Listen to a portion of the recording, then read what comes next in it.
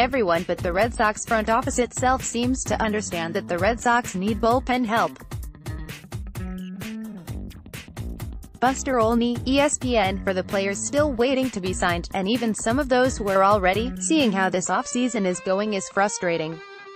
Craig Calcaterra, NBC Sports via Yahoo Sports. Greg Holland is going to pitch for the Diamondbacks.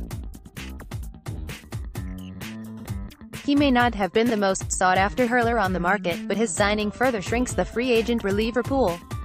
Patrick Karra, MLB Daily Dish. There's really nothing to even pick apart in his game. At least the Red Sox have plenty of options at the corner infield spots with players like Rafael, Mitch Moreland and Steve Pearce. Ian Brown, MLB.com. How teams handle the catching position is changing as fewer elite backstops are on rosters. Daniel R. Epstein, Beyond the Box. Being a baseball fan has some rules. They may not be official but they exist. Grant Brisby, SB Nation.